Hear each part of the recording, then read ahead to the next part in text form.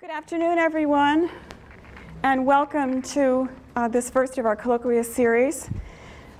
I want to welcome you to the Jack Joseph and Morton Mandel School of Applied Social Sciences and our first of our Centennial Research and Training Colloquia series. I'm Elizabeth Tracy. I'm a faculty member, and I'm the Associate Dean for Research and Training here. We are a very diverse group gathered here this afternoon. We have students, we have alumni, we have faculty, we have field instructors, community practitioners and administrators, and even a few potential students. So we represent the social work profession and the Mandel School very well, I feel. A warm welcome also to our viewers connecting remotely. There are a number of people who are listening in through our live media stream. This session is being live streamed and it will later be posted on the website. Just a few logistics before we do the introductions. Restrooms are to your right in the lobby. If you're a student, please make sure you sign the sheet for professional development hours. I see most of you have done that. If you've signed up for social work CEUs, Ina Brand will have the certificates for you in the lobby at the end of today's session. I can't start without a few well-deserved thank yous. Helen Menke from the doctoral program, Ina Brand, Maria Sharon, Tracy Braden, Communications and Marketing, and Nora Hennessy, Associate Dean for Institutional Advancement. All these people, and probably more that I haven't named, have helped put this together. This Colloquia series is co-sponsored by the Office of Research Administration and the doctoral program at the Mandel School. And we're pleased and proud to note that all speakers in this series are graduates of the Mandel School. Today we're happy to have with us Mark Chapin, who earned his PhD from the Mandel School in 1995. And Lisa Pape is a 1990 MSSA graduate. Each speaker will present for about 50 minutes. There will be time at the end of each speaker's talk for some questions. I will be the timekeeper today. You all know these. And at 5 p.m., you will be invited to the lounge area for a reception and an informal time to interact with the speakers. At your seat, you have more detailed biographical statements for each of our distinguished speakers. You also have the complete list of the colloquia for this academic year, and there is an evaluation form and a place for you to deposit them at the end of the session. And in the interest of preserving time for our speakers to talk, I'm going to give some brief introductions, but you can follow along on the bios and see the many experiences and expertise that are brought to us today. Our first speaker is Dr. Mark Chapin. He's currently team leader, the Annapolis Vet Center, U.S. Department of Veteran Affairs, where he specializes in addictions, post-traumatic stress disorder, marital family therapy, mind-body medicine, and community outreach. His talk today is Research on Military Families and Deployment, Hero Stories and Horror Stories. And I'll introduce Lisa now, and then I'll say hello when you get up again. Our second speaker, Ms. Lisa Pape, is Executive Director, Homeless Programs Office for the Veterans Health Administration within the Department of Veterans Affairs, where she designs programs to most effectively meet the needs of our nation's veterans who are homeless or who are at risk of becoming homeless. Her talk today is Policy Perspectives on Serving Homeless Veterans. And with that, please join me now in welcoming our first speaker, Dr. Mark Chapin.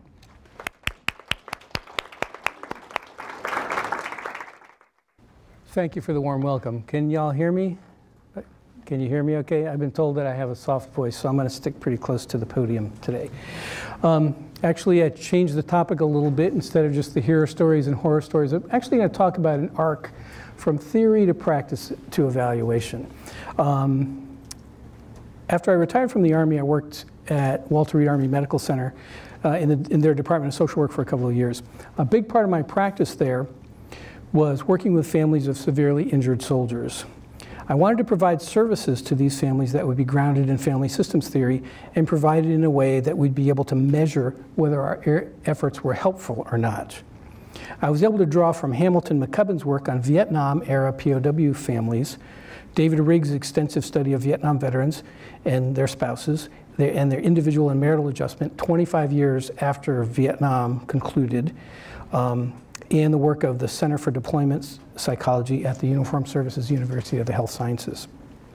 In the short time I have to spend with you this afternoon, we won't have time to go into a great deal about any of those three components, but I'd like to instead focus on sort of an overview or this arc of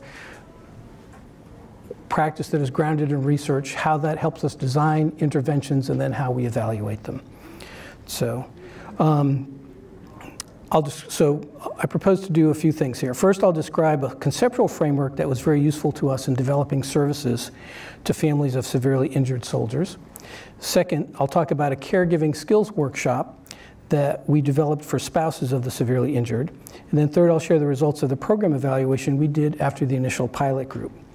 In addition, I hope to put a human face on some of these concepts by telling some of the stories of the brave warriors and just as brave families who've been going through this war and its aftermath for the last 14 years.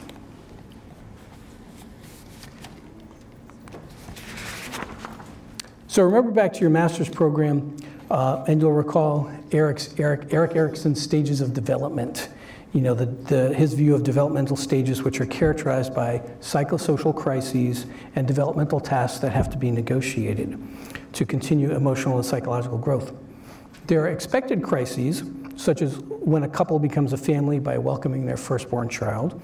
Also, most parents of teens would agree that adolescence is a developmental crisis for the family as well. And so these are sort of the expected things that typically happen over a family lifestyle. However, Erik Erikson did not serve in the military. For families in the military, deployment is a developmental normative crisis for them. It's part of a soldier's job, and during times of war, it happens, A, to almost everyone, and B, it happens usually more than once. Okay. Let me start by saying that most families get through this crisis just fine. If we think of a healthy family as one that has a strong sense of cohesion and meaning, good coping and problem-solving skills, resources, both material and emotional, effective communication, and an extended support system in their larger family, community, and church, then deployment presents stresses that challenge these family components, but the outcome can be growth and strength. So I'm an example of that process. As my wife deployed to Iraq in 2005 with only about 30 days notice to fill in for someone who became medically disqualified at the last minute. It was tough. We weren't even married yet at the time, we were just dating. But adding more stress to the process, she was medevaced home for emergency surgery about halfway through her deployment. But we got through it. We ended up actually getting married. And that deployment experience taught us incredible lessons early in our relationship about patience, communication, support, and commitment to the relationship. Now, the soldier as an adult leader of his or her family will set the tone of the deployment, especially as a liaison and broker to military resources available to all military families and special resources available to families of deployed soldiers. The deployment experience will likely set the tone and parallel the family's experience. Now I'm going to talk a little bit about Hamilton McCubbin. I got to spend some time with him because in the 90s I did a research project for the Walter Reed Army Institute of Research on the families of the Vietnam POWs. And he was actually an active duty social work officer in the Army during the Vietnam War. And he had worked for 5 years with the families of those while they were still in captivity and then during their reunion and reintegration phase. And he's researched and written extensively about this most extreme form of stressful deployment when someone is captured or missing in action. And one of his scholarly gifts to our profession has been the development of a resilience perspective on military families. So he's researched and tested a resiliency model and assessment instruments which have been able to validate this model. I was able to use these assessment instruments called the Family Index of Regenerativity and Adaptation, -M for military, to document the changes in this caregiver skills workshop that we designed for spouses of injured soldiers at Walter Reed. Now, McCubbin's work itself, he's standing on the shoulders of giants, and it's based on Reuben Hill's work with families of MIA families of MIA soldiers in World War II. Reuben Hill was a sociologist who initially developed a simple form of this model, looking at stresses, adaptations, supports, and things like that. And McCubbin was able to take the largely theoretical model from Reuben Hill and put it into a quantitative framework where you could actually assess, measure, and test these relationships. So I'm going to propose this model to help us look at families' experiences of military deployment from this particular resilience perspective. And I brought a prop with me. This is the Family Resilience Bible. So this is Reuben Hill's collected assessment instruments and validation information on family assessment, resiliency, coping, and adaptation. So although you wouldn't guess it from his name, Hamilton McCubbin is a native Hawaiian, and after his military service, he was on faculty at the College of Human Ecology at the University of Wisconsin-Madison for a while, and then was at the University of Hawaii. And so not all this is about military families, but he's normed these instruments, these assessment instruments for Hawaiian families, for African-American families, for deployed families, for families in poverty. And so all these little tabs here are the ones about military families that I used. So this is where we got it.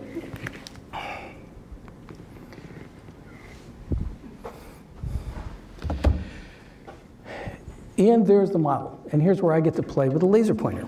So since most of you are mental health professionals, I'm not going to spend a lot of time explaining each component of the model. Many of them are pretty self-explanatory. Like if you're in graduate school, you know what a stressor event is, right? So a pileup of demands is when a number of stressor events happen within a short period of time. There are a lot of arrows and multiple connections here, indicating a lot of connectivity among these concepts, indicating that there are statistically measurable and sometimes significant correlations.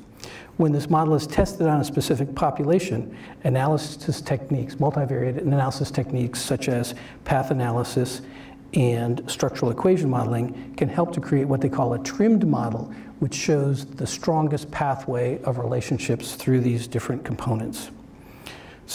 And this model has been tested on a variety of families, from military families in Europe during the height of the Cold War to Native Hawaiian families and African-American military families at bases in the US.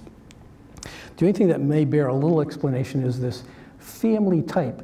And this is a kind of a secondary thing that Hamilton McCubbin discovered, as that families typically fell along some continuum of a typology, and that where he could describe many of the families he studied. These are like default settings for how families function. And what he identified through his research are what he called regenerative families, versatile families, rhythmic families, and traditionalist families. And so these are families that have a kind of a specific way of coping with changes, stresses, decisions, things like that. Each of these family types represents a continuum of defining characteristics, and they can adapt or change. They can adapt or change over a family cycle, over a family's life cycle, and couplehood from early in the marriage and couplehood to dealing with the empty nest and retirement.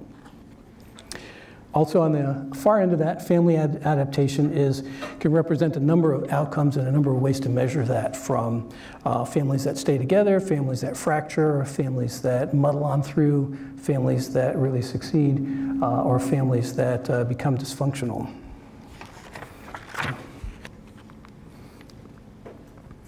Now, one of the things that when we think about deployment, it's not just the actual time away, and that this is the cycle of deployment that the military uses to explain how both individuals and entire units are rotated from their training base here in the United States to a combat theater of operations, and then brought home for reconstitution, replacements, and retraining.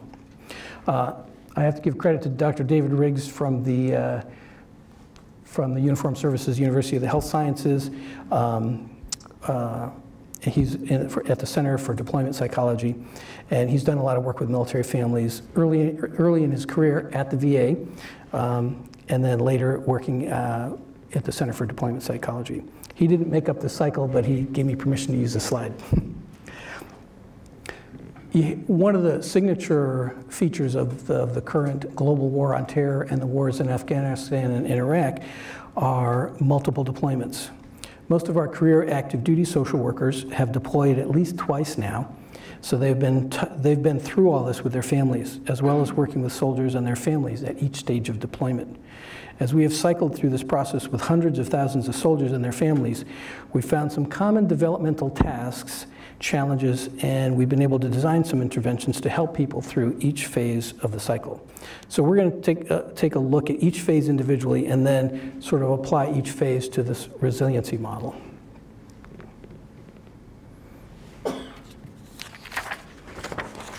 So pre-deployment stage starts when a soldier's unit is notified that they're deploying. Some larger units, like division-sized units of 18 to 20,000 soldiers, will have responsibility for a geographic area of Iraq or Afghanistan, and then rotate each of their striker brigades, which are smaller units, through deployment on an annual basis, which for most of the time for the Army is a year, but for a while there was that surge, and some people were held not on a voluntary basis for 15 months. While it sounds like that means a soldier would have 1 year deployed and then 2 years back in the US, the reality is that 12 or 15 months is only the deployment phase when they're actually gone. Pre-deployment can take 6 months to a year, and just as post-deployment itself can take several months in terms of the assessments and cleaning equipment and bringing things back to readiness. So the full cycle for one of the current 15-month deployments that are now just ending is actually closer to 2 years. Soldiers also rotate from post to post at individual forts, posts, camps, and stations as they get promoted and develop new leadership skills and responsibilities. So sometimes a soldier will leave a unit that's recently back from deployment, move across the country to another unit that is just getting ready to deploy. So they have a very limited amount of time back in the States. So back-to-back deployments like this are especially stressful, especially if you're throwing in a family move across the country at the same time. So here's what we can look at for some of the factors that impact this family resilience model in the pre-deployment phase. So it mostly impacts the left side in terms of stressors, in terms of that involve preparation. Notification itself can be a stressful event, especially if it comes as a surprise or arrives at a time when there are other concerns that are impacting the family. So most obvious among this young family population is pregnancy. So other things may be a family illness in a child, a spouse or parent, interruption of an academic program, missing key milestones such as high school graduation, or dealing with ongoing marital problems, or an impending marriage, separation, or divorce. So all these are different kinds of things that are stressor events. For example, in the summer of 1991, we got 3 pieces of good news all in 1 week. First, I found out that there was a really nice house open on base, which we'd been waiting for over a year. So we're going to move from our off-post rental home into quarters on post. Second, we found out we were expecting our next baby, due date next February. Then third, that's when I got selected for the Army's long-term education program and elected to come here to Case Western. So we were going to move in another year. So in 1990, we moved from Germany to San Antonio. In 1991, we moved from the rental house into government quarters. And then in 1992, we moved from San Antonio to Cleveland. So all these things were positive, sought-after changes that were things that had set a goal to do and wanted to do. But coming in such rapid succession were pretty stressful. So, family preparation for deployment often involves decisions about whether to stay in the military community or move back home during the deployment time.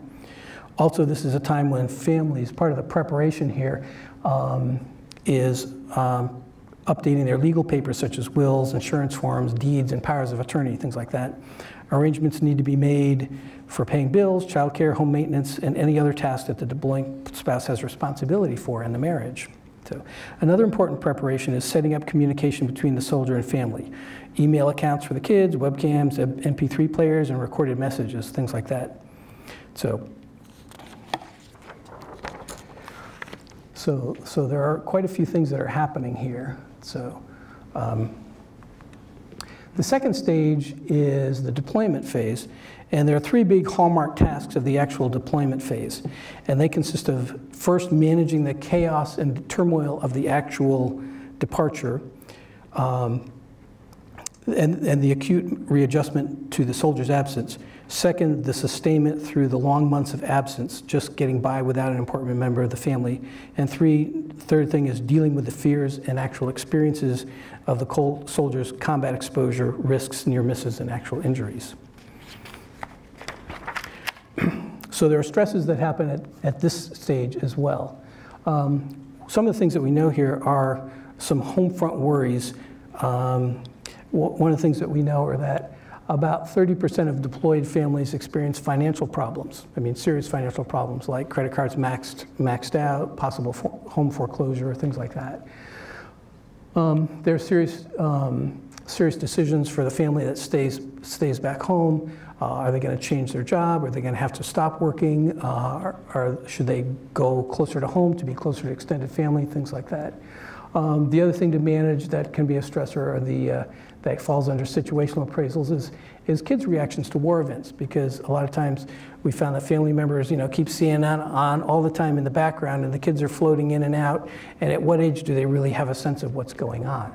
I mean, 5-year-olds, when they watch a TV and they see bombs going off and things like that, they think it's happening right outside or down around the corner, things like that. Families have evolved a lot of coping skills and communication techniques.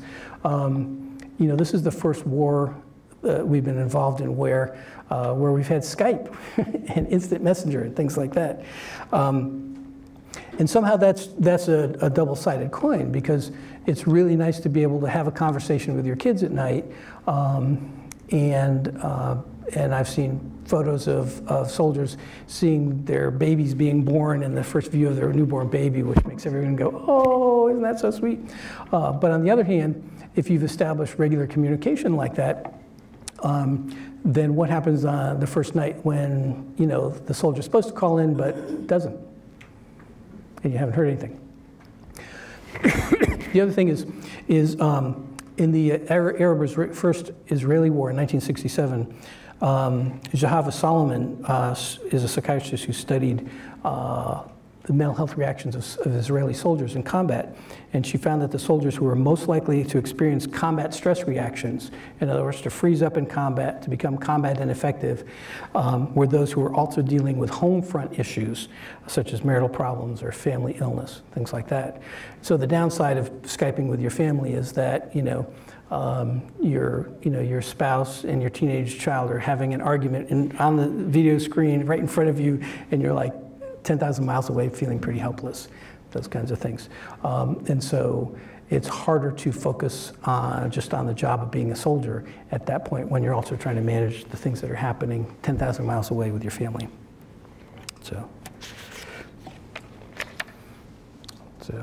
And then we have the pileup of demands with single parenting, loneliness. For social support, one of the things in the military communities are called FRGs, or family resource groups. These are typically the family members and spouses of those deployed, and they sort of follow the chain of command, where like the unit commander's spouse is supposed to be sort of like the chairperson, and then the subunit group spouses are helpers, and so they maintain sort of a chain of concern, as they call it, and a chain of communication, so that news about what's happening with the folks, the unit in the field, gets disseminated. If people are having problems, or if one of the unit members is having a baby, then they get together and help out and provide casseroles for a week and things like that. And so those are an important area of social support during the deployment within the military community.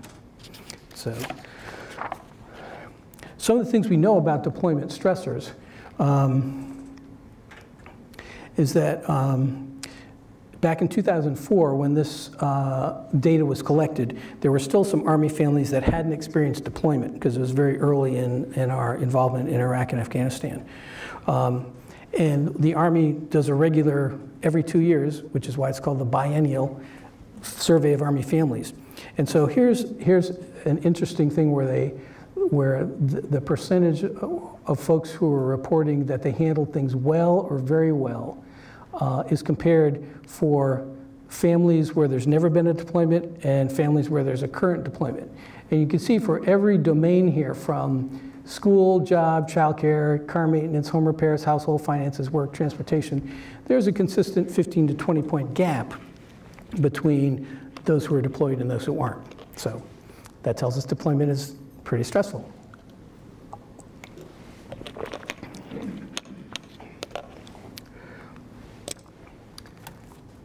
This is a very interesting slide. And this is what they talked about in children's coping. And a lot of the military people will say, well, look, half the kids are coping well or very well. But that means half are not coping so well. So we have a lot of concerns about this 20% of kids who are coping poorly, having problems at school and at home. But my concern is the parents that endorse neutral on this, like, I'm not sure what that really means.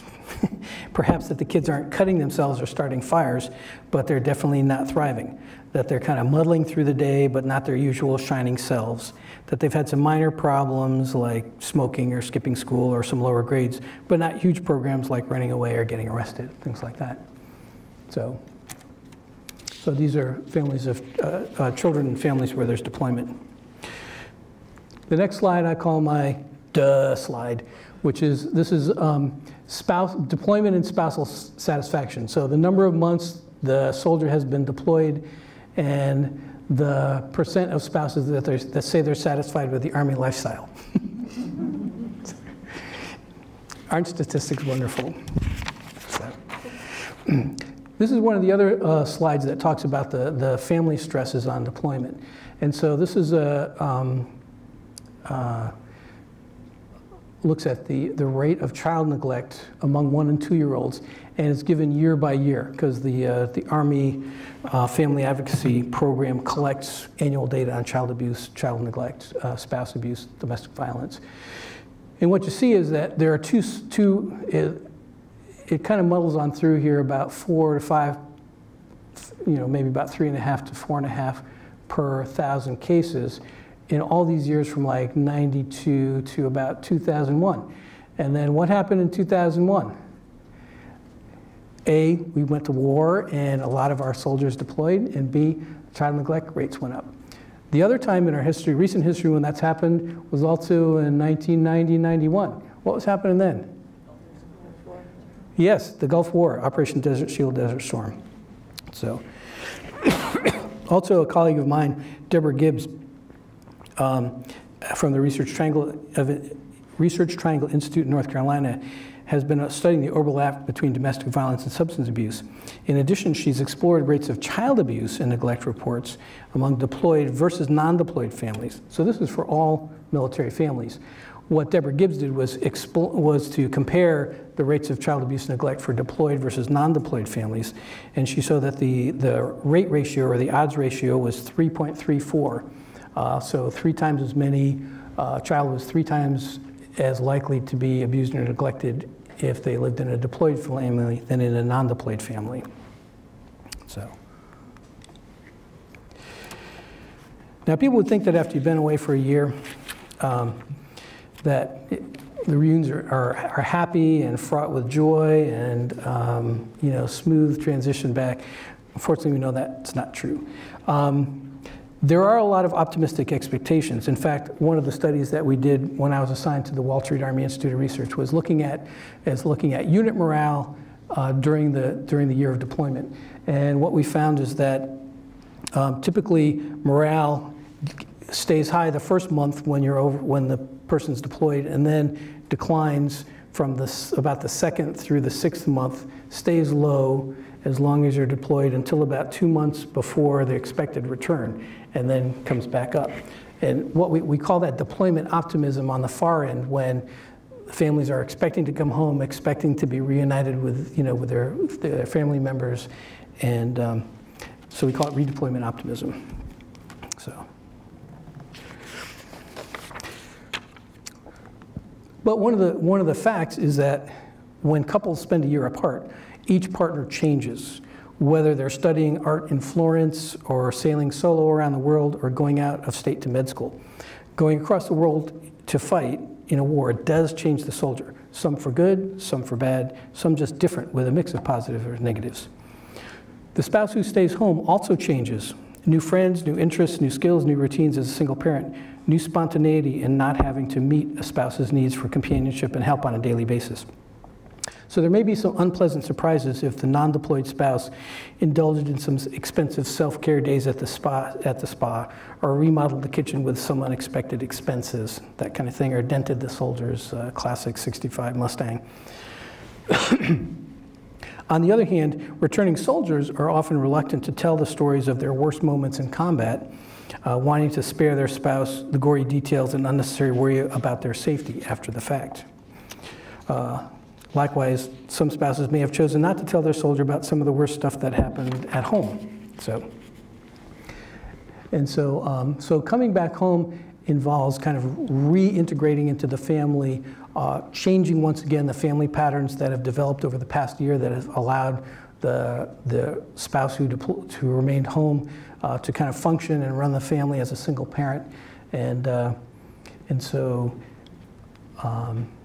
And here's where we start to see some family adaptation things where we see some families can return to normal. What we most often see is that in the most resilient families, we're seeing something called a new normal, because both partners in the adult pair have grown and changed and become more independent.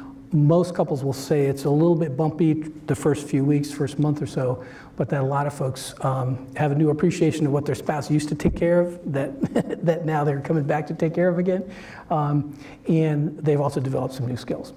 We do know that there are, increased divorce and referrals to counseling and things like that for families right after reunion. I know that when my wife Claudia was assigned to the 4th Infantry Division, part of her job was to design sort of a reintegration program where they had folks coming back, would spend a couple of weeks taking courses in like, how do you deal with a teenager? So if you left and your kid was 12, you come back, your child is 13 and going through puberty and real mouthy and, wants you to drop them off a block away from school so nobody knows that they're with their lame parents, that kind of thing.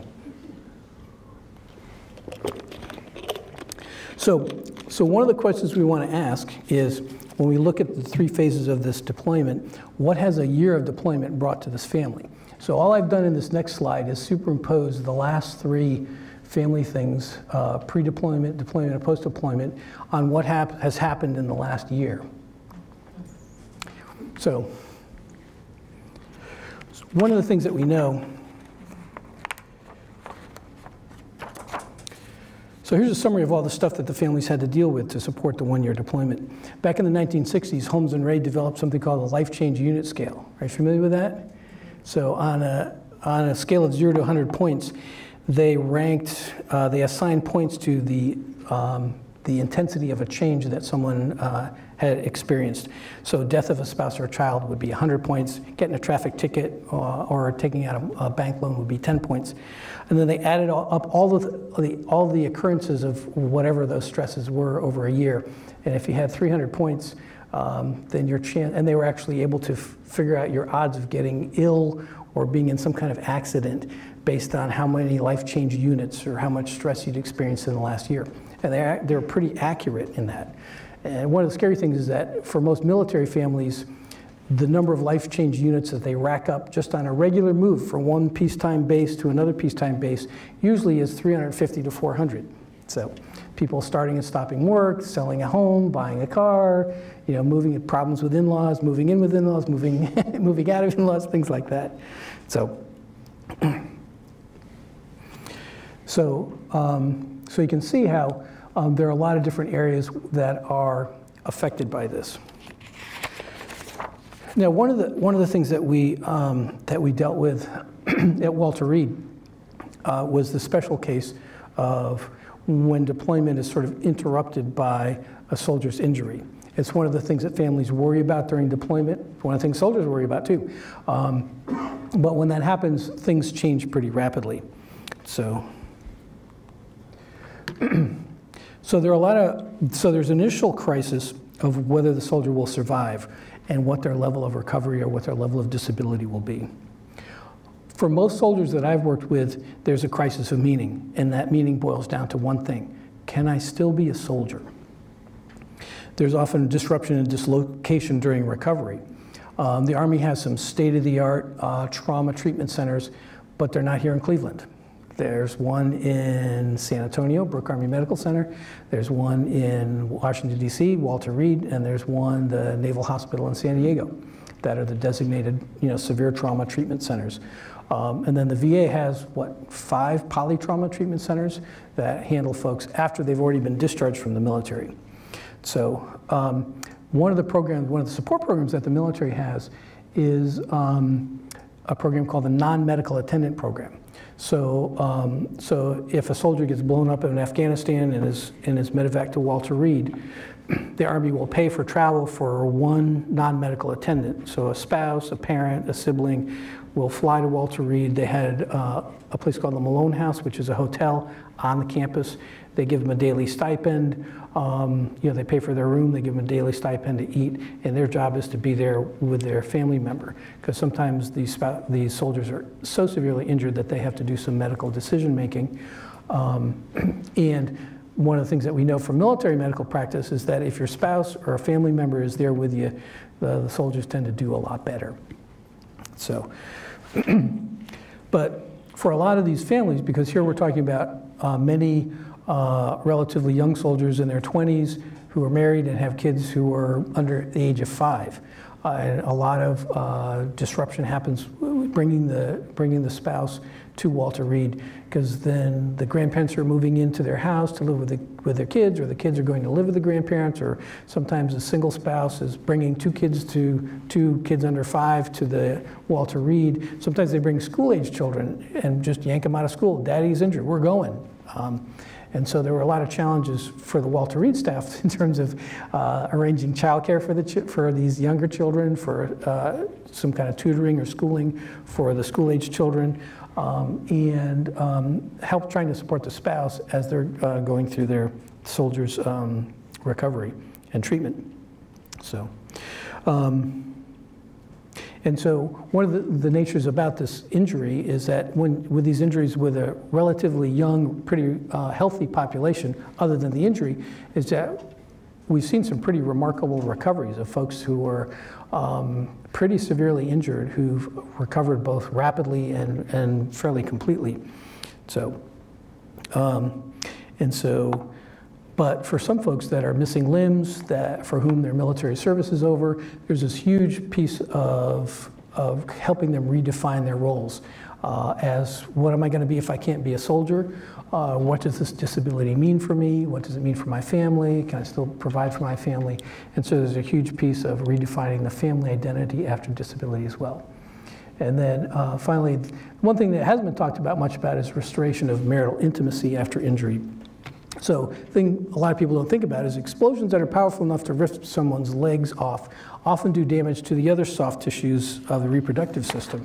And so helping families deal with that part, either the loss of sexual functioning or delay in return to sexual intimacy, or having to do things a lot differently after injury, is a huge piece that couples are very uncomfortable talking about. And what we found is that many clinicians are also uncomfortable raising the issue and talking about that as well.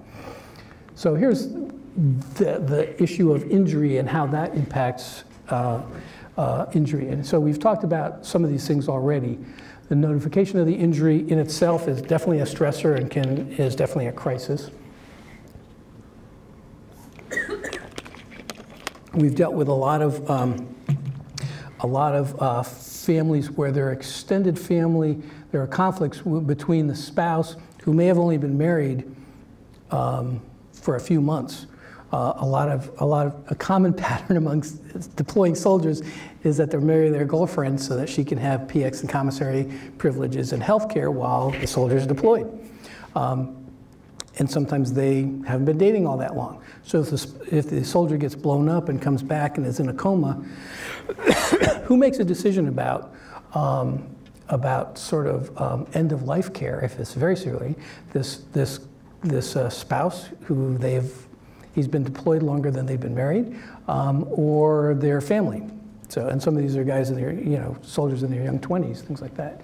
So there have been some very difficult cases, sort of not quite of the legal impact, but if you think of the Terry Schiavo case about wanting to pull the plug, the husband wanting to withdraw life support measures versus the family that wanted to keep everything going, and the level of vitriol and political football playing that went around without that.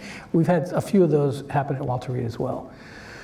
There was a huge scandal. One of the reasons I went to work at Walter Reed, I went to work there in 2007 after I retired. In 2006 was when they had that huge scandal about the delays in medical board processing, things like that. I wanted to go there to be part of the solution and help to fix that. Although Walter Reed does provide, the non-medical attendant support program, folks would get cabin fever and things like that. A lot of the spouses are torn between the needs of their injured soldier versus needs of their children. Family problems and coping skills are often compromised if there's been a traumatic brain injury, because that may affect their cognitive skills, it may affect their tolerance for frustration and mood issues, things like that. Situational appraisal in terms of, are we still a military family, and the decision of whether to fight to try to stay in versus folks who were, or should we take a medical retirement and leave.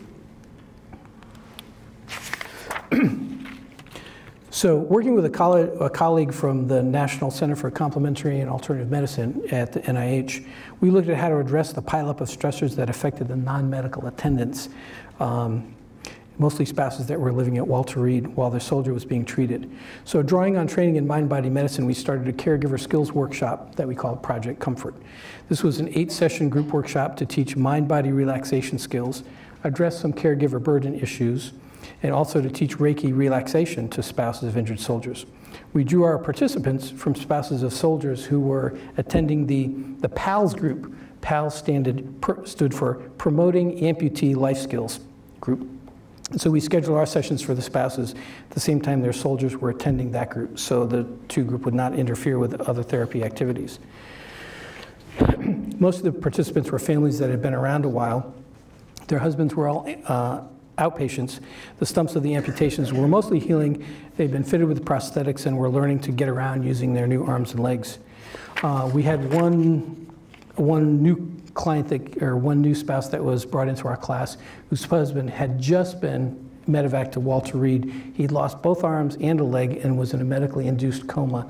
And they asked, the social worker on that unit asked if that person could come in, that spouse could come into our group as well. So, and this was a situation also where there was a lot of family conflict. So, but basically our pilot project was designed to teach spouses of injured soldiers some injury-specific caregiving skills to help the recovery of their injured soldier. So this is teaching spouses caregiving skills. Reducing caregiver burden by providing them with some mind-body techniques to reduce stress.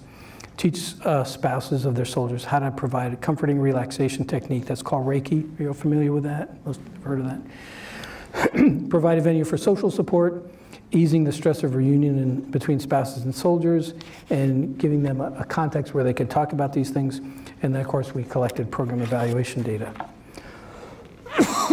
Our program structure, basically, we ended up, of course, having 9 sessions instead of 8 sessions. And so basically, each session would have 3 phases to it in the 2-hour session. Phase 1 was teaching a mind-body medicine skill. Deep breathing, therapeutic music, exercise, like we did yoga, nutrition, prayer and meditation, self-hypnosis, and then we did some specific meditation skills. And then the last 2 sessions we did help them develop a personalized wellness plan. So the idea was to give them a whole, like a cafeteria, a whole menu of different things that they could try. They got a chance to try. Some people found one thing that really worked for them, others found other things that worked for them. The second phase was a kind of a guided discussion group about some of these different aspects of caregiving and introducing the issues about the role of a caregiver, how things change in a relationship, caregiver burden, things like that. And then ways of living with that. And then phase 3 was basically a 16-hour Reiki workshop divided up into like 9 different sessions. So the workshop was held in a brightly lit conference room at the top of our building, and we got a grant to provide healthy snacks. And because we found the spouses' eating patterns were pretty disrupted, and they're eating a lot of, vending machine food at odd hours as they're waiting for their husband's surgery and things like that. So then the final thing we did was program evaluation. And so here's, so we had one student who left midway to have a baby. And we expected her to return, but she didn't. So we had data on 5 spouses. We had one where we had not only pre-test and post-test, at the beginning, at the end of the session, but also 6 weeks post, because one woman had gone home, and we mailed her the follow-up questionnaires, never got a response, sent her a follow-up, which she completed 6 weeks later, that we got the same day we got her original post-test. Because, of course, Walter Reed, remember the anthrax scare of 1998? Yeah, okay, well, some of that stuff showed up at Walter Reed. So all the mail, that arrives at Walter Reed has to go through a separate processing facility and screen for anthrax.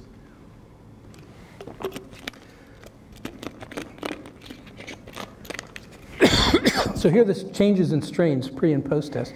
So this is kind of like the stressors. What we found was that virtually all of our participants reported that they were experiencing fewer stressors and fewer strains in their relationship after the workshop than the before. This is the direction we wanted to move, correct? Okay. This is the golden slide. The rest of them are more mixed. Again, no statistical significance. We have very small n of 5 people. And of course, definitely not controlled conditions, because if you're going to do a randomized clinical trial, you have all the exclusionary criteria, the inclusionary criteria. The only inclusionary criteria we had was spouse of an injured soldier. So,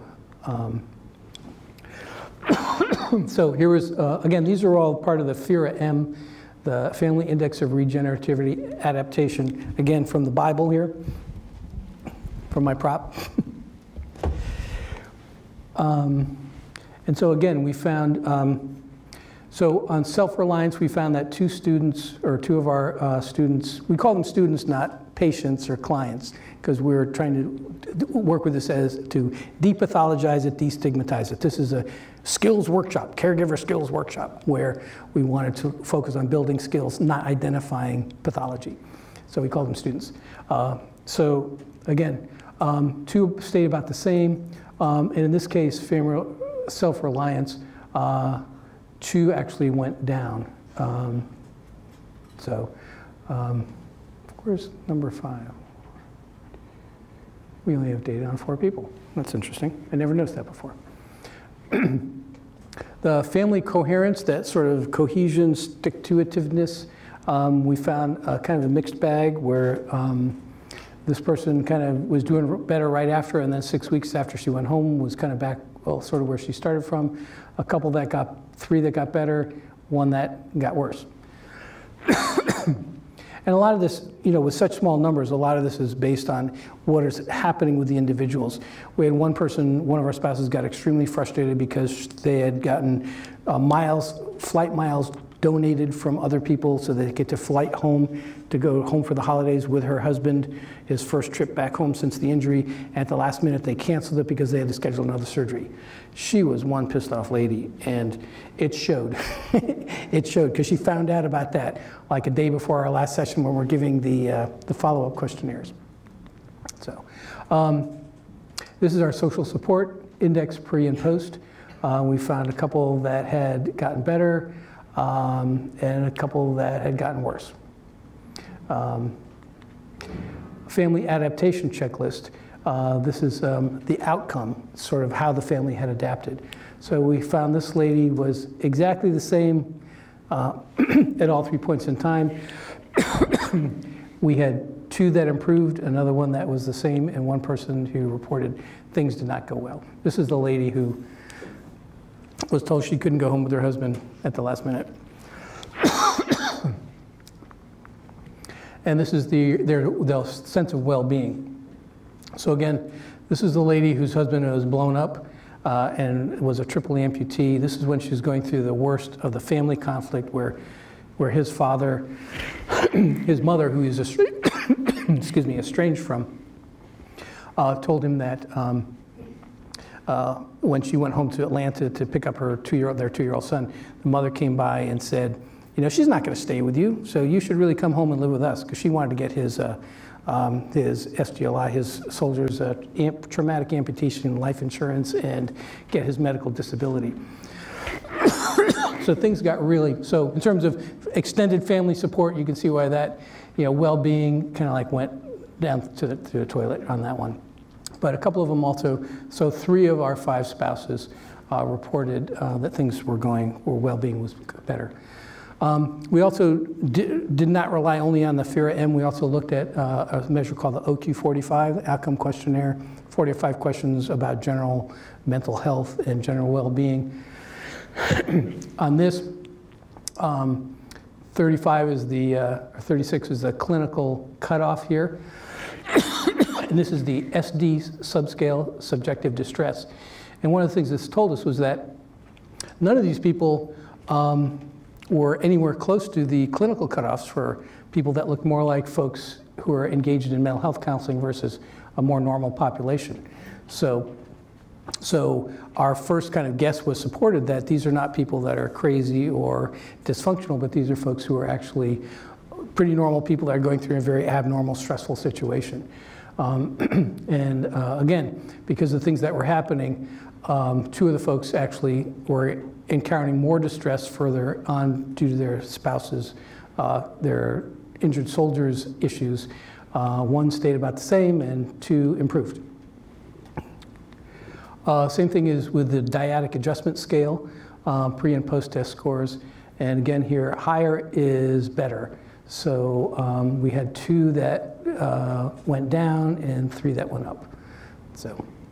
And because I went to the Mandel School and was taught to use mixed method technology, I see Dr. Singer back there smiling, we also asked for them to make some comments about what personal growth have you noticed in the last 9 weeks, and we got lots of good feedback from them. And so,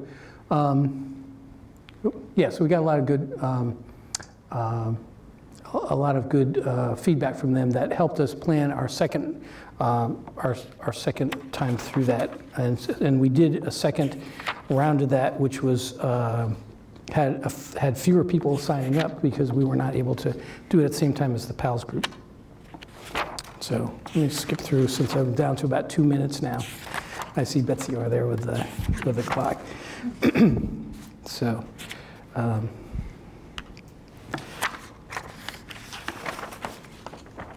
So I got through quite a few of these. So basically, we got a lot of good ideas about how to make this better. We implemented the ideas. We got some good feedback, verbal feedback from them, as well as some measurable feedback. And right about that time was when I left Walter Reed and came over to the vet center. So what I'd like to share with you are some resources for families that, that are available. And I believe, are these slides going to be posted on the website? Yes, they will be set. Okay. Right. So the Defense Veterans Brain Injury Center, Deployment Health Clinical Center, Military OneSource, these are some military resources. The VA, of course, med centers and vet centers. And then there are a number of private organizations that, that support veterans who have been injured, veterans who are in need of care. I think the one that I didn't mention there is the Wounded Warrior Project, because everybody has seen the commercials. And then the DoD has a number of partnerships. And one of the things that was just starting when I was working at Walter Reed was the VA seamless transition workers that were actually placed in Army and Navy hospitals to help make the transition from military care to VA care. So. One of the things, and actually where you ended up, was resources for veterans and families. We hear a lot about VA time lags inability for people to get to resources, even though they're kind of listed. What's been your experience with that?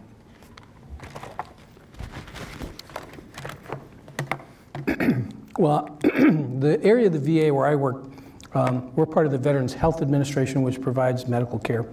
The vet centers, being small outpatient units placed out in the community, we don't have a waiting list, either electronic or on paper.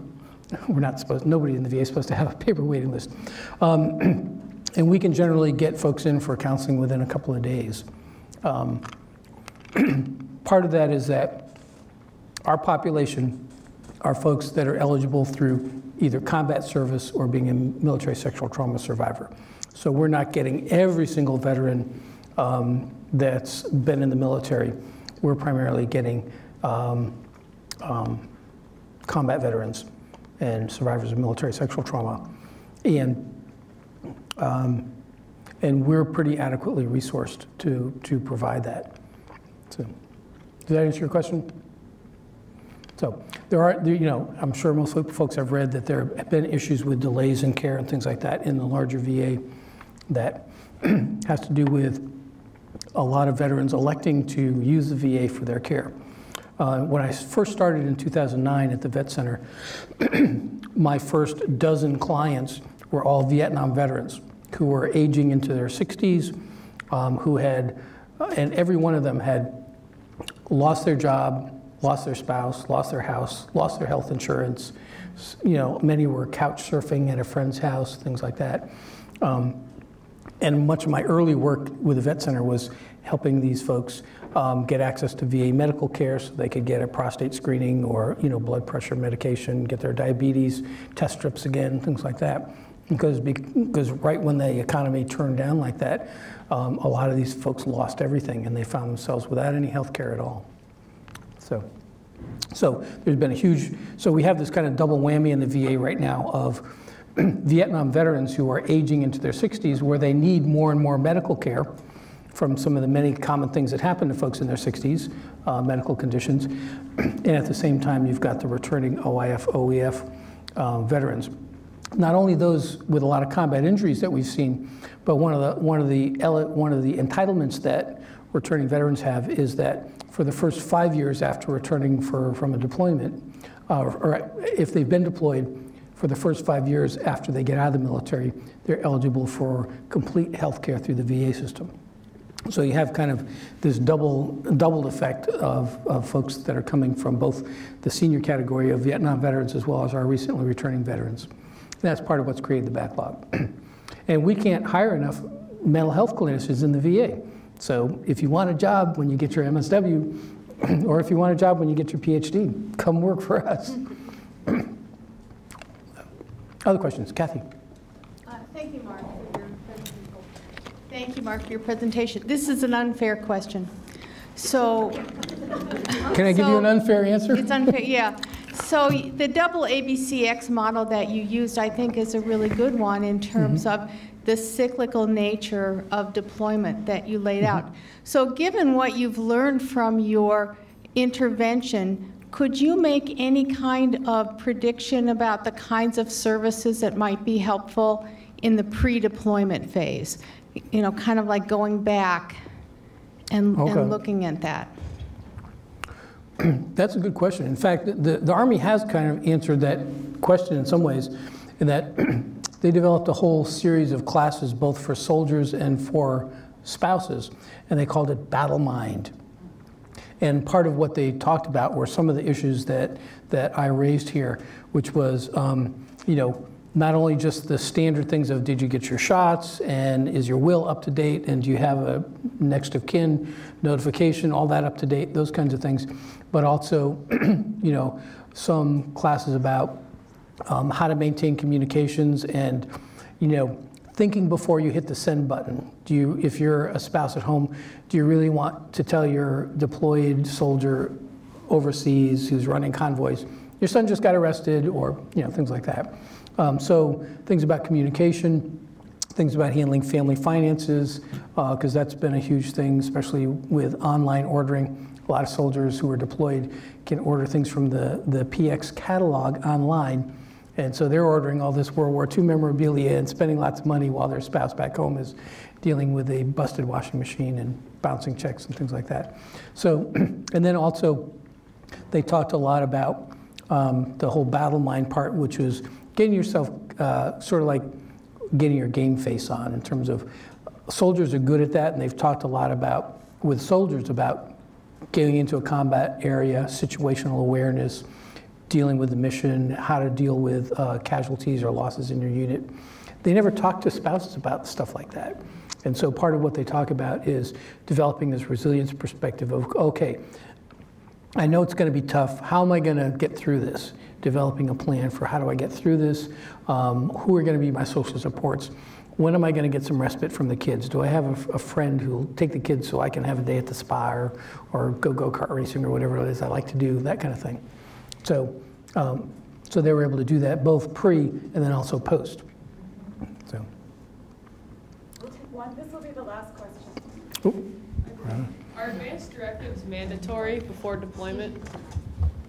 Yes. They are? As far as I know, yes. But there's so many complications with who makes decisions? Correct. Okay. Just because there are complications, I mean, just because there's an advanced directive doesn't mean there's not conflict. It helps resolve the conflict, but a lot of folks will.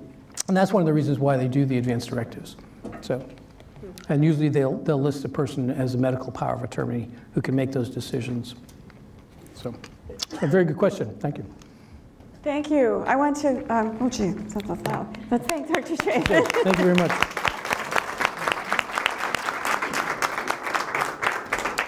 And we have Lisa Pape, who's going to join us now. I'm Lisa Pape, again, from the Department of Veterans Affairs. I'm the Executive Director for VHA homeless programs. And I'm delighted to be here today. I was so flattered when Betsy contacted me to ask me to join and share the work we've been doing with homeless veterans. And also, of course, to kick off this 100-year celebration. The theme, I hope I have this right, inspiring hope and shaping the future. And I hope today that I can inspire some hope in all of you that with the right ingredients, changes can be made in systems that really do shape the future. If you would have asked me in 1990 when I graduated from MSAS, it was called MSAS at the time, the Mandel School, we're gonna try and end homelessness, I would have laughed, right? I would be like, ending homelessness. And I even felt that way 5 years ago, like end homelessness. But today I'm gonna show you some of the great progress we've made and the use of research and policy and implementing that into practice that has made a huge difference for us at the Department of Veterans Affairs. So our goal is a systemic end to homelessness by the end of 2015. That's like in 90 days, not that we're counting, but we are. The ultimate goal is to ensure that all homeless or at-risk veterans have some kind of permanent, sustainable housing. This is a big deal because our president, our First Lady, and two cabinet-level secretaries at the time, Secretary Shinseki for the Department of Veterans Affairs and Secretary Secretary Donovan from Housing and Urban Development, all stood forward and said, we can't have veterans living on the streets. It's a travesty, and you all have to help correct this. People who have served our nation should not have to live outside.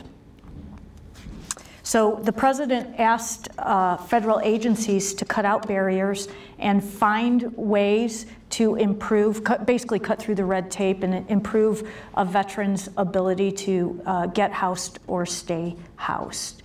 And as I said, it's let me go back here, a systemic end to homelessness. So what that means for us is 0 homeless veterans on the streets, that there's actually no veteran that has to sleep outside, and about 12,500 is okay to be living in some kind of transitional housing or shelter situation. And so the big picture, I just want to give you some context here so that you know what we're dealing with. In January of 2014, we did this point-in-time count, and HUD runs this, and they do it every year, and look at where we literally go into the streets the last 10 days of January and count, people are shaking their heads, and count homeless people who are living on the streets. And so in 2014, across the nation, there was about 578,000 homeless people living on the streets. Of that, about 49,933 were identified as veterans. Now that's a point in time, so that's on any given night. Usually that number's doubled if you're going to look at it as an annual number. So 100,000 homeless veterans living on the streets. About 15% of those are chronically homeless. Chronically are those who have lived on the streets for a year or longer, or they have 4 episodes over the last 3 years that total up some number of days, makes you chronic. And these are usually veterans with some kind of serious mental illness or serious addiction. So this kind of gives you the context of where the numbers are. And the big reason is affordable housing. Basically, there's just not enough affordable housing. And then you couple that with all these psychosocial issues that we all identify as social workers, and it becomes pretty complex. The good news, and this slide shows this, let me see if I got the pointer right. I don't know how to do the pointer. But the good news is that there's been a 33% decrease of homeless veterans living on the street. If you look at 2010, when we were asked to run this initiative, to today, there's a 33% increase or decrease. And you can see the light green line is the unsheltered, and that's been where our focus has been. That number has decreased by 43%. So we really focused on homeless veterans who were living outside to try to get them some kind of transitional housing or permanent housing. So this is where I hope I'm inspiring hope, because who would have thought that you could decrease any social issue by 33% in 4 short years? It just doesn't happen. And with the right ingredients and the right focus and the right leadership involvement, a lot can happen. This slide just gives you some perspective of the number of veterans who actually enter VA homeless programs. We have a huge continuum of homeless and at-risk programs to serve homeless veterans, and some that can even serve their families. And so back in 2010, we had about 127,000 veterans enter our homeless programs. By 2014, that number more than doubled. 268,000 veterans actually enter into VA homeless or at-risk programs. And that doesn't even count the family members. In some programs, as I said, we can serve family members, and we have one program that has served over 30,000 children of veterans who have been homeless. And that's like huge, right? So we're able to offer that assistance. Also, just know about 15% are OIF, OEF, or OND, Operation Iraqi Freedom, Enduring Freedom, or Operation New Dawn from the newer wars. 10 to 12% are female veterans, and our average age is about 53 years old. So that's who's entering our programs. So this is the number of veterans that we've actually placed in permanent housing. The name of the game for us is housing veterans, right? That's what we want to do. We don't want people to live on the streets or live in transitional housing. We want to provide them with housing and then wrap services around them. And this past year to date, we've already housed 57,200 people. And so now I know you're doing the math. How do you have 49,000 on one night, but you house 57? There's a constant inflow. And we don't have our finger or thumb on the pulse of that yet, but we know that number is actually, we think that number is increasing a little bit. And so we're looking at that to touch those at-risk people and, right, stopping the inflow, because if you can stop the inflow, you can help those people who are at risk never have to deal with that crisis. This shows the acuity level, and you'll see it goes in line a little bit of what Mark was saying. You'll see that substance abuse problems among the population that enters our programs has gone down, but the age has gone up. We have this big aging issue, which becomes really huge, right? So you have 60-year-olds who are living on the streets, and after years of that, medical conditions get much worse and much more chronic. So a lot of high blood pressure, diabetes, chronic joint issues all become really intense for this population. And you see that the chronic population, which is the darker blue, has gone down a little bit because that's that top, I guess it's green on here, it's blue on mine, that we focused on that population. So you can see that with targeted intervention, numbers will decrease. This is where I want to put a plug in. Mark did a little bit, and I will too. I'll just mention that in order to do any of the progress we've done, VA has a huge staff that focus on homeless veterans. And we have over 4,000 employees across the nation at 152 medical centers that work on homeless issues for veterans or in homeless programs. We employ about 12,000 social workers across the nation. I think we're the largest employer of social workers in the Veterans Health Administration. And nearly 1,400 are trained each year at our medical centers. It's a great training ground. I trained on an acute psych unit for my second year practicum, biggest eye-opening experience of my life. I had not worked with acute psychotically acting veterans or anybody before, and it just gave me a really nice foundation to understand what's going on out in the world, because I grew up in a middle-class family in a suburb here of Cleveland and just didn't have that experience. We also have a little over 900 of these students who get stipends through the VA, and the other 500 just come to us because we're such a good training ground. So just know that's out there. VA is a huge supporter of social workers, and we have many social workers. In fact, many of my senior leads are running national programs, are social workers, and I think I have one psychologist because I had to. So we know a lot about veterans homelessness, and it's not a homogeneous population. We are a little overrepresented in the homeless population. When I started, somewhere between 13 and 16% of homeless persons were veterans, which is a huge overrepresentation. We're down to 9%. We see that number continually going down. We think it's because of all the resources and targeted efforts. And over 8,000 veterans since 2005 have actually received services in homeless programs. This picture gives you some context of how we're situated to serve homeless veterans. And I wish, Mark, how do you do this?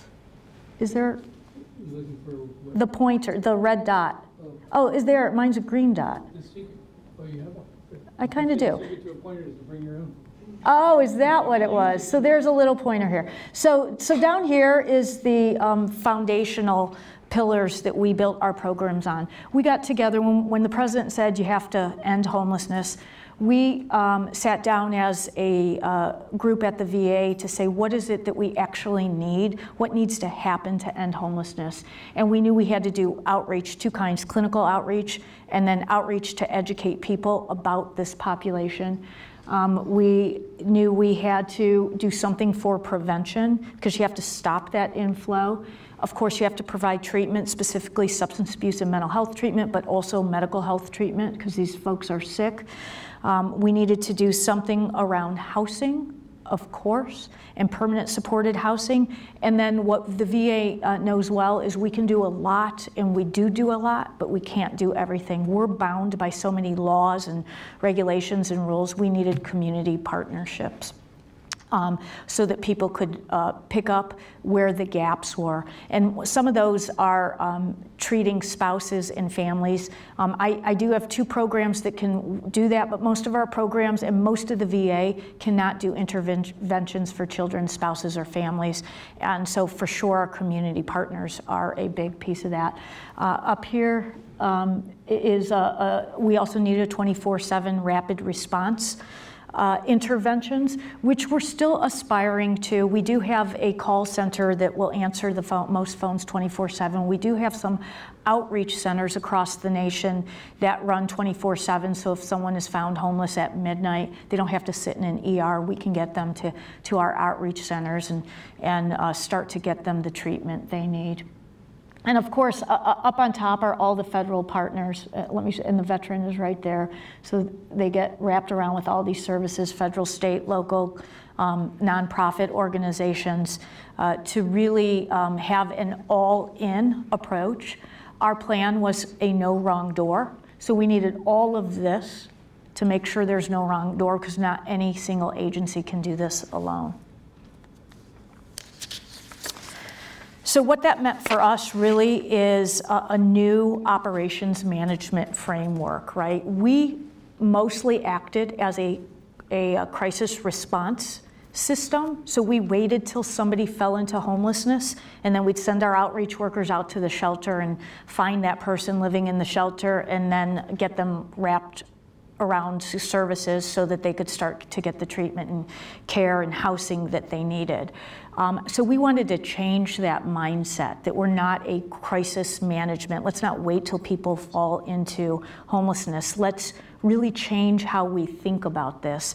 And so we had to realign and align operations across 152 medical centers and a number of outpatient clinics that you'll see popped up all over the nation.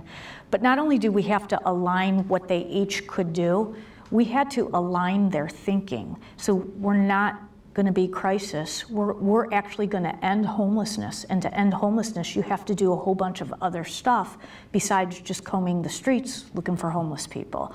And that is a work in progress because changing a system, the VA has 300,000 employees, 152 medical centers, 800 outpatient clinics.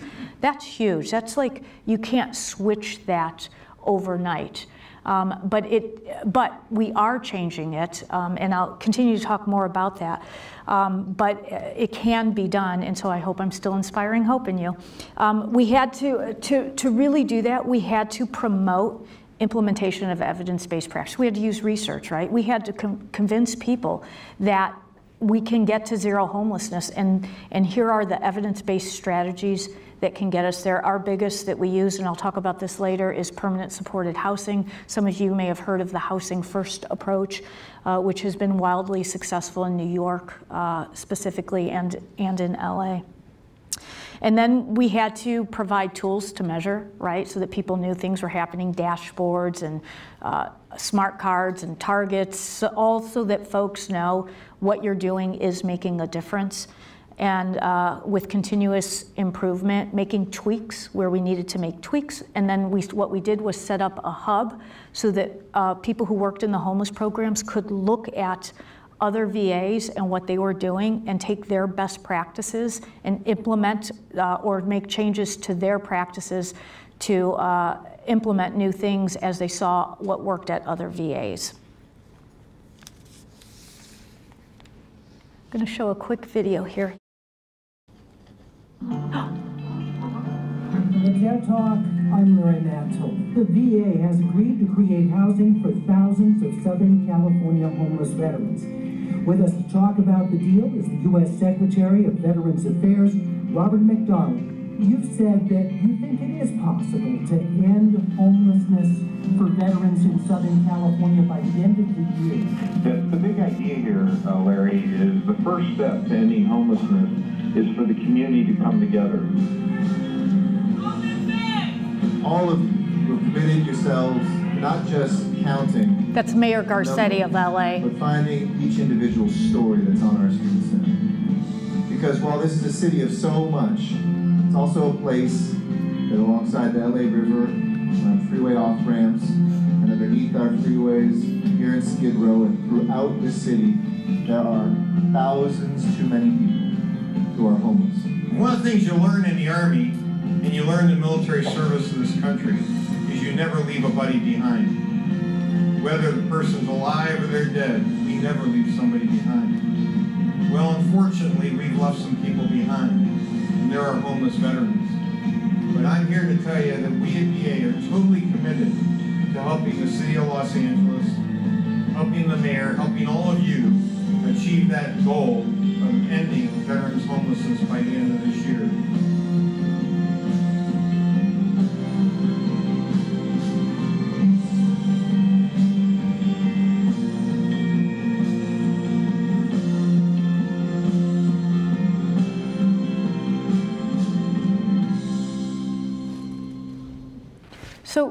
So this is cool, and why it's cool, you know, Secretary McDonald is a cabinet member. He's 16th in line to become president, and he's out there with me and many of our colleagues on Skid Row counting homeless veterans, very committed to ending veterans homelessness.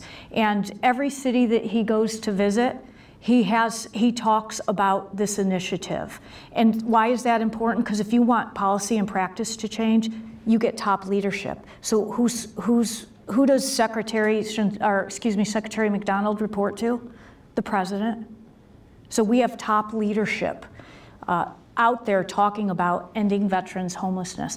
And I'll just give an aside. I went to Skid Row, like life-changing experience. Went to Skid Row, we counted at midnight or 10 o'clock at night, homeless veterans, and LA has the largest homeless population than any other city. They say there's something like 3,000 or 4,000 homeless veterans living out in LA, and LA's huge, right? So it's this spread out huge city, 4,000 homeless veterans, probably 6,000 or 7,000 homeless people just living there. And it was, like deplorable to see people sleeping on the concrete in tents.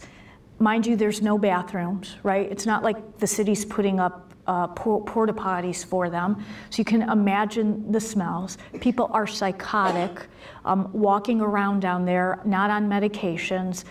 There's families, and it just reignites my own passion that really nobody should ever in the United States have to live on the streets. And to see that just it's just unbelievable that we let that happen. And then to have the support of a secretary, and he's not the only secretary. Secretary Perez from Labor is involved, Secretary Castro from the Housing and Urban Development, Secretary Burwell from HHS, all of them sit at a quarterly meeting and talk about what do we need to do to end homelessness. And we couldn't be more blessed to have that kind of leadership involvement. Also, because this is caught on in videos like this we promote, Michelle Obama is involved and has gone to New Orleans. There's several cities that have raised their hands to say we've ended homelessness and we've vetted. And Michelle Obama is also out there with us saying this can happen and should happen. And I'm stressing that because it's so important no matter what level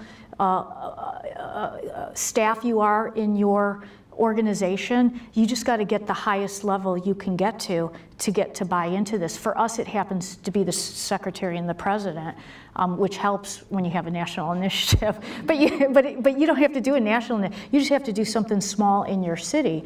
And so getting to your agency director, getting to the city council, the county government, the mayors, which we've also done, called a Mayor's Challenge. You can Google it, I won't talk a lot about it. But we got mayors to actually step forward and say, we'll end veterans homelessness by the end of 2015. There's over 700 mayors who said they would do it. New Orleans was one of them, Mayor Landrieu. Policy snapshot. So how does all of this fit, right? So Americans with the lowest incomes are facing increasingly desperate circumstances, particularly related to housing. Incomes at the bottom of the labor market remain stagnant. We know that, right? Despite our recovery, while rents continue to go up. In a source called Out of Reach, 2014, you can Google this. It's from the National Low Income Housing Coalition.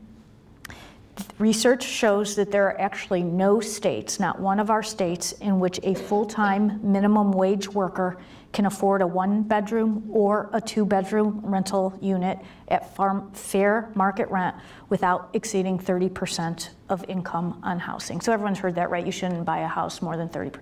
There's not one state that gives a minimum wage worker the opportunity to rent a 1- or 2-bedroom apartment. In DC, where I'm at, just to put context to this, a 2-bedroom apartment costs at fair market rent is $1,469 a month.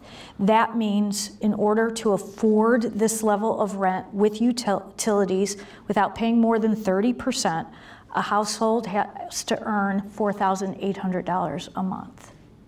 Like, right? Like, right? At minimum wage, we're working at Home Depot or Dollar Store, or, right? What grocery stores do you have? I have Giant Eagle. You guys have Giant Eagle? Like, it's not going to happen. And that housing wage translates to $28.25 an hour. I talked to students before here, and I asked what was the starting wage for a social worker, and they said doing good was like $25 an hour, right? Like, affordable housing is a major issue for us. So what are our policy priorities in the VA, right? Make sure that our programs continue to get funded so that we can close the gaps. We can't build housing by law, and we can't raise minimum wage, not our bailiwick, but we can continue to ensure that we're wrapping services around people who are going to deal with the struggles that I'm talking about. And we have a $1.4 billion budget. 4 years ago, 5 years ago now, when I took this job and raised my hand and said I would do this, which I'm really glad I did, it's just really challenging, our budget was $257 million. So with the stuff I'm talking about, talking to Congress, talking to cities, counties, mayors, working with cabinet level people, the VA has been able to get $1.4 billion to help support these homeless veterans who may never actually afford a place to live. We also have to ensure housing, and we're working with our partners in HUD, Housing and Urban Development, and our community partners to build affordable housing. And so there's many, many housing developers across the nation that raise their hand and say, we'll do things like getting tax credits, which nobody asked me a question about that. I don't know that much about it. But I know they get reimbursed in some way for building housing that is affordable for people with disabilities or veterans and the populations we work with, so that there's more opportunities for our veterans to move out of the streets. And HUD also provides Section 8 vouchers to veterans. And it's a program called HUD VASH. HUD gives a voucher. It's Section 8. It's low income, but they're targeted and dedicated to veterans. VA provides case management to these veterans so that they don't cycle in and out of homelessness. So you get this voucher, you can have it for life, and then you participate in us, in VA, giving wraparound services. And then there's one other population that we can't serve, but it's really important because it counts in that big 49,900 number. It's those veterans that are other than honorable discharges from the military. VA by law can't serve those, and they're discharged for various reasons. Sometimes they didn't do enough time. If you do under 2 years or 180 days, you're not eligible for VA services. If you get discharged for bad conduct or a bad reason, you may not be able to get services at the VA. And some of these vets also had been discharged under when it was Don't Ask, Don't Tell. And so they don't qualify for services. We're working on reversing those kind of decisions. But there's about 15 to 30% of people out there who have spent some time in the military but cannot access our services. What does that mean? It means all those community nonprofits have to pick that up and help us with that. And so we continually focus on this population so that they someday can become eligible. So how does this all fit with research, right? Don't you like my thought? Yeah, thank you. So when you think of research in the homeless realm, it's like herding cats. Like, think about it. Like homeless veterans, how do you do follow-ups with them? You may not even know where they live the next day, right? And their families, and you've got to track. They don't have phones, right? So many of them, they don't have transportation, so you can't have them come into your surveys. We have to go find them. It's challenging. The interesting thing is, though, that since 1946, There's been over 8,500 research articles that have been published on homelessness. The issue is there's no real crosswalk between the research and actually implementing some of the findings into practice. And folks know this, we've struggled with this for years. And over the past 20 years, 300 peer-reviewed articles are published and indexed by PubMed. PubMed's a free search engine, accessing primarily the Medline database of references and abstracts on life science and biomedical topics. We use this all the time. Folks should know about that. PubMed.gov if you want to find it. So what's really fascinating, right, is since this became a initiative in which we've gotten all of this attention, the peak year for articles was 2013 when 501 articles were published. So that's good news. The issue for us is, have these observations been put into practice, right? That's the challenge. So there's great opportunities to engage the research community to help us identify pressure points, to help us think critically about some of what's going on, to create an understanding of why things happen. There is absolutely a role for research in the homeless arena for us, especially making sure that we just don't write about those observations, but we somehow get them into practice. As I said, there's also challenges to operationalize this. Many times, for instance, in our case, somebody says you got to end homelessness in 5 years, and you researchers correct me who's out there. I read online in several places that it takes about 17 years for research to turn into practice. Have you heard that, Betsy? 17 years. Like, we had 5 years to end homelessness. Like, we couldn't wait 17 years. A lot of time the data that's been collected doesn't really answer the questions you need it to answer. And of course, dissemination is always an issue. There's this kind of chasm between researchers and operations people, and it's this big gap. So you know what we did? We created our own research center in the VA. Since it was like perfect timing, since we had attention, people knew we had a big job to do. We created what's called the National Center on Homelessness Among Veterans. We gave it 3 major cores to do research, to do education and dissemination, and to do model development. That's sort of our boots on the ground. We'll build the plane while we're flying it kind of stuff. And what we mandated was that we want the National Center to focus on action-oriented recommendations. We do the other epidemiological stuff, but we really wanted us to start to put stuff into practice. So we do 6 kinds of research, and I'll go quickly through this because Betsy's what, I got a little time. Population, demographic, and epidemiology stuff. We have a database of 150,000 names of veterans who have entered our system in the VA, who have been homeless or had at risk for homeless. And of course, we're looking at that for patterns and trends of those population to see what we need to do different. So right, if you have a lot of older adults entering your system, what does that mean? How do we need to act operationally? We do some predictive analytics. We want to look at the likelihood of future outcomes based on the historical data.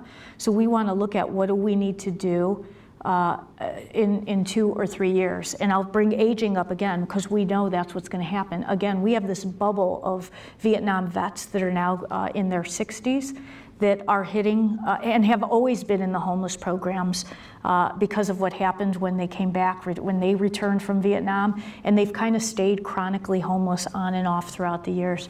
So now we're at where they're old, right? 66, 67 years old, major medical issues, and we have to change our programs to meet that need. One of the things VA doesn't do is assisted living. Many of those folks are going to need assisted living. So we know this now, so we have time to hopefully change our systems so that those folks don't die on the streets. I talked about doing program or pilot projects. So, right, the field's the best incubator to figure out what you need to do. We do a lot of pilot projects to see what's working in real time and real life circumstances so that we can quickly implement changes that we need to implement. And we also do some justice-related evaluations. One of the biggest predictors of homelessness is a past history of incarceration. And there is a number of veterans who live in prisons right now or are involved in the local justice system. We do a lot of prison outreach, and we're looking at evaluating those services to ensure we're doing the right things as people start to transition out of prison. We also do things that we share with the Justice Department called treatment courts. So instead of throwing homeless veterans in jail to get them off the streets, we work with courts across the United States to get them the treatment they need. And we're looking at evaluating those interventions. Of course, implementation research is how do we need to get the system to adopt the things we're finding, and intervention studies where we're looking at doing some intervention-controlled studies and trials. And I actually have an example where you're looking at comparison groups and a higher level of rigor to see if we're really making a difference. We have a program called HPACT. It's called Homeless Patient Aligned Care Teams. And what this is a medical team is wrapped around homeless veterans while they're living in a shelter or out there or in their, they could be in their own Section 8 voucher, they could be in transitional housing, but we're providing medical care, social work care, psyche and mental health care wherever that veteran is. And we noticed that veterans enrolled in that program used care 30 to 40% more than veterans not enrolled in that program, than homeless veterans not enrolled in it. So we want to know, is it the HPACT that makes the difference, or is it something else? Turns out, long story short, about the HPACT makes about 15% of that 40% impact. There's other variables that impact why they use more care, but we know that if you're enrolled in HPACT, you'll get more care, you'll engage in more medical care, and that's important. I mentioned earlier that all of our research has to be operations partnered because it has to translate. We know that there's this gap, and we want to translate whatever we find in our research center into our operations so that it becomes real life. And all of our researchers have to work with one of my operations directors in the many programs, outreach, prevention, rapid rehousing, permanent supported housing, so that they can develop those research questions together, plan and the design together, disseminate the results so that it gets out to the field quickly, and help the operations director do policy change as they need. So this is huge. This doesn't happen in so many places. I'm going to skip through these, but you'll have them online. There are 3 research projects that we've done where we've actually taken results to make changes. And I'll also note that in the back of the room, we had a special supplemental, what is it called? Of the Journal of Public Health, yes, a supplemental issue on homelessness, in which many of our National Center researchers are focused in articles there. And those are for people to take if they want to take, or you can get it online. I'll also point out that we have little dog tags that give our hotline number. So there's a national call center for homeless veterans. So many times I have the general public say, what can we do? We saw a homeless veteran. I always say, you know, don't give them money, get them hooked up with services. There's a call center that you can give the number to the veteran, or better yet, you can call the number yourself while the vet's right there. VA will get an outreach worker hooked up with that veteran and get out to see the vet to see if they'll engage in services with us. So of course there's several little tips. If you're going to do research in homelessness, understand your subject matter, what population, hone it down, right? There's been so much research on single adult males. We need other research done. It just can't be single adult males. What are the circumstances? What's the conceptual model? And know that before you go into it. Work with your operations partners. That's key for us. That's what's making this huge difference for us so that we can actually operationalize what's being found and get to this 33% decrease. And then, of course, work with the community. You want to use your community as much as you can and not do your research in a vacuum. Otherwise, you end up with real similar kinds of things, and we don't need more similar. So I want to give you a real life example. That's why I'm speeding through this, where we actually took research to practice. And it's called Housing First. Have people heard of Housing First? Good, a lot of head shaking. So Housing First doesn't mean housing only, but it does mean that instead of making a veteran, and this is what we used to do, or anybody, go through levels of treatment and care to get the reward of housing, we get them in a house first. We have heard time after time from veterans that it's like, how can I think about getting recovered when I don't know where I'm going to sleep? How can I think about like taking my psychiatric meds if I don't know if I'm ever going to get a bottled water or a meal? Like it's too hard. Don't make me do this. And somewhere in New York, a guy named Sam Simbaris rolled out this Housing First and did research around it and found that it increased outcomes, it decreased ER visits, it decreased hospitalizations. And so the United States Interagency Council on Homelessness, which is the White House office that focuses on all homelessness, so chronic youth, family, and veteran homelessness, basically said we want federal agencies to adopt this. So that helped, right? And start using Housing First as our model. So, and these are the Housing First principles. Homeless first and foremost is a housing problem and should be treated as such. Housing is a right. People who are homeless should be returned or stabilized to permanent housing, and issues that may have contributed to a household's homelessness can be addressed once they're housed, right? So you can look at job and getting stabilized on meds and figuring out your addiction after you have a safe place to live, right? Maslow's theory, I think it's like the second one, where you have physiological safety and physiological issues taken care of, and then your safety issues. So that's what this does. So in 2009, VA adopted it. This was not easy, right? So we went from believing you had to get your substance abuse under control before you could get housing because you couldn't maintain it, or you had to get your mental health issues stabilized because you couldn't maintain your self-living, to changing to let's get you in a safe place to live and we'll work with you because this is, right, veteran-centric, patient-driven. You tell us what you need and we'll figure out how to help you. And if you never want to get clean and sober, we're okay with that. You don't have to do that. We'll always engage you and we'll remind you and we'll educate you. But if you never do, it doesn't mean you don't get to live in a house. It just means that you might have more struggles and we'll be there to catch you and help you. And that's what we did. So, which is huge, and when you have 152 medical centers and 4,000 staff, it's a challenge, right? It does help that the president was saying this and all the secretaries, and, but we had to underpin this with all of the research findings. So knowing that we're saving tax dollars, taxpayers' money helps, right? If you go to the ER less, healthcare is less expensive. If you go to inpatient hospitalizations less, healthcare is less expensive. And we had to reaffirm this in 2013. We had heard that not everybody was buying into it, so we reaffirmed it and we mandated it through a memo, and we started doing fidelity, where we actually did site visits to make sure people were trying their best to get to the key philosophies of Housing First.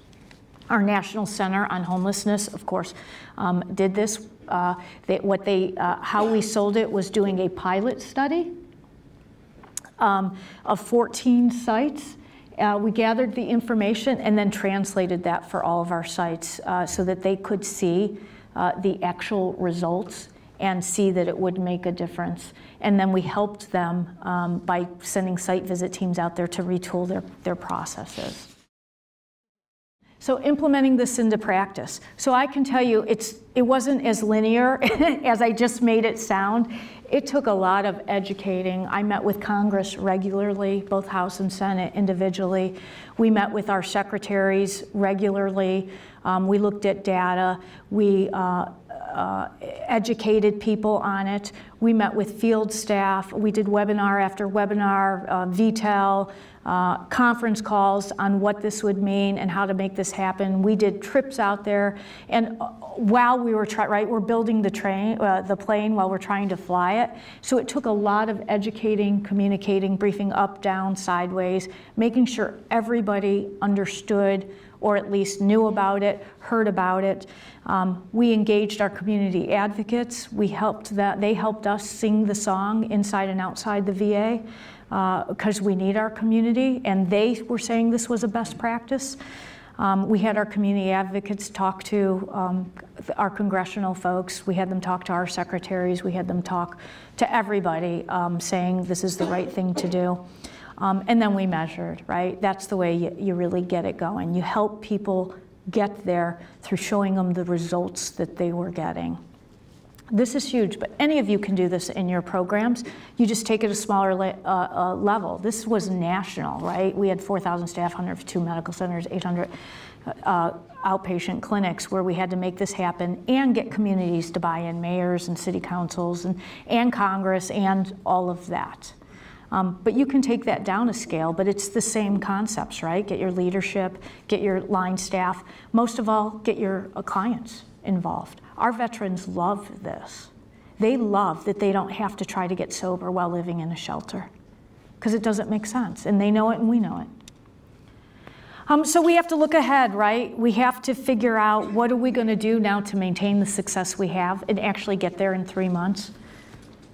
We're going to keep trying. We've already had cities like New Orleans, Houston, Mobile, Alabama all come forward to say we've functionally ended homelessness. So right, isn't that cool? Betsy just gave me a look.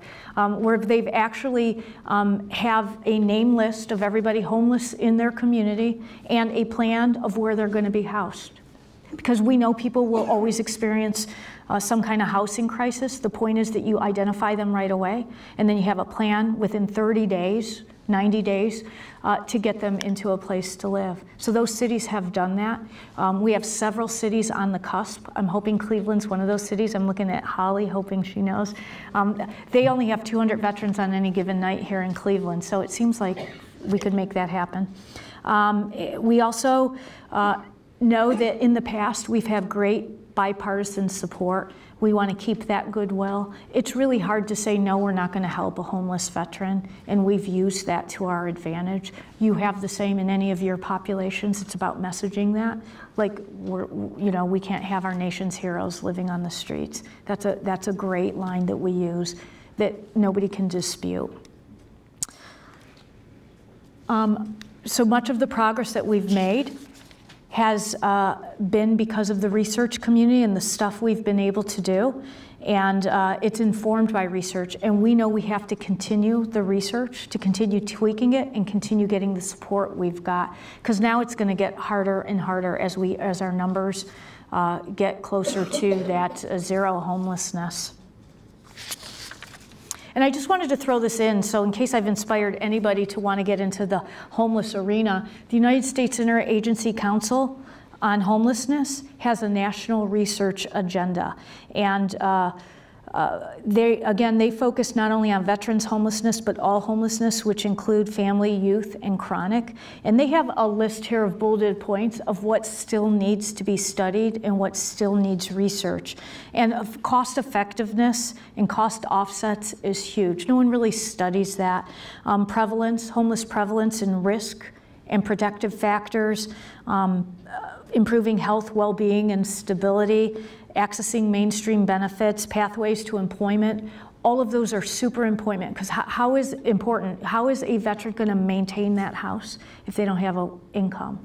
And now remember my veteran, right? Our vets are compromised, 70% or so have some kind of substance abuse, a large number have mental illness, many of them haven't worked in years, and imagine what that does for their employment history and actually getting a job. And then when they do get a job, couple that with there's not even enough affordable housing because they're not getting, right, a job that's making $100,000 a year, even $50,000 a year. So all of those areas still need research, and we're always looking for folks who are willing to jump into this population. It's not a sexy population, and it's hard work. But it couldn't be more rewarding when I can stand here and say to you, this past year, in 2014, we decreased homelessness by 33%, and that's just like phenomenal for us, and it's not what you often hear. So I'm giving you my contact information. We're happy to answer any questions. I have about 5 minutes, right, for questions? Oh, I'm good. That's my last slide. So we're ready to take questions, and thank you so much for your attention today. I'm standing between them and the reception, right? I'll ask a question. Thank you. So we are now approaching the end of 2015, and you have some great, compelling figures to share, but it's not reaching the goal. So what do you think is going to happen? So this is a good question. HUD's going to come out with the point-in-time count that happened in January sometime in the next couple months. I think that and communities around the nation have done their numbers, and their HUD's like in the process of rolling up. I don't think it's going to be how much is 70% that we need to end homelessness. That's okay. You know, that's okay. We're not going to get to zero. It's unlikely, right? But what I will say is that we now know this has got to happen community by community. We did our building of programs and getting resources out and getting the federal agencies staffed up. Now the communities really have to own this issue, because only the communities know what their real gaps are. And we're working with communities. In fact, I have folks out in 25 major communities, Denver, San Fran, Philadelphia, all over, helping communities own this issue. Because after our 5 years is up, right, the attention will likely go somewhere else. And communities have to own this. And that's what I'm hoping to really push, so that even if VA homeless programs will be around like forever. I mean, they've been around 25 years, they'll stay around, but we won't have the same kind of secretarial and presidential likely involvement as we're going into a new election. And so we want the mayors, which is why you saw Mayor Garcetti on there, to own this. Did Cleveland join the Mayor's Challenge? Not yet. So we need the mayor of Cleveland to join the Mayor's Challenge to get us there. So that's what I think is going to happen. We'll still do it. VA will still be around to help. And it's really helping sustain the gains we made and keeping the attention that this is an important population.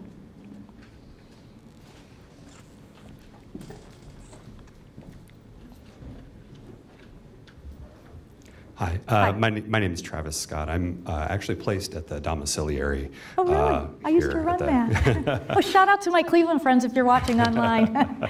A comment and a question. The comment is that in the work that I've done there, we would not have gotten anywhere without Housing First and HUD-VASH both. I mean, we lean on them so much to get veterans in homes, and it's been very successful.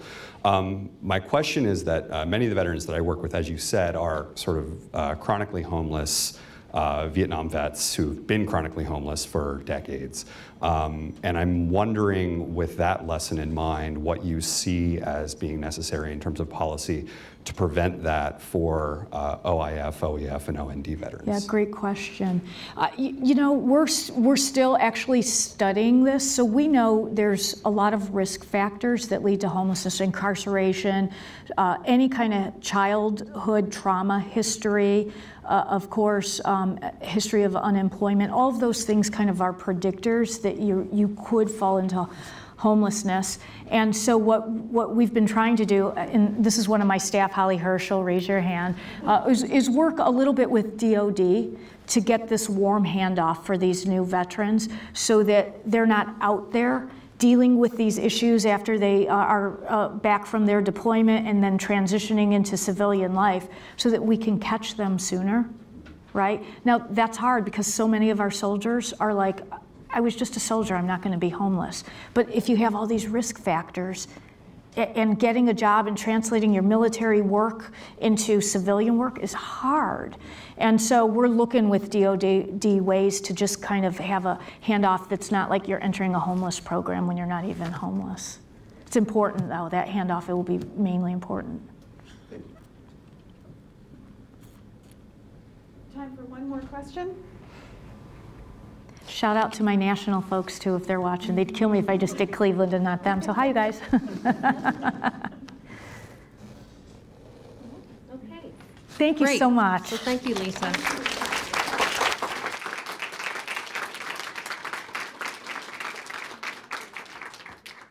Thank you, Lisa and Mark, for returning to your alma mater to share your wonderful expertise with us. We're so grateful for that.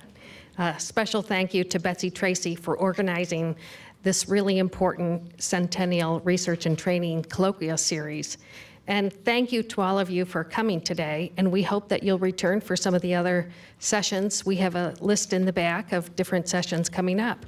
So thank you for being here, and please enjoy a reception outside these doors. Thank you.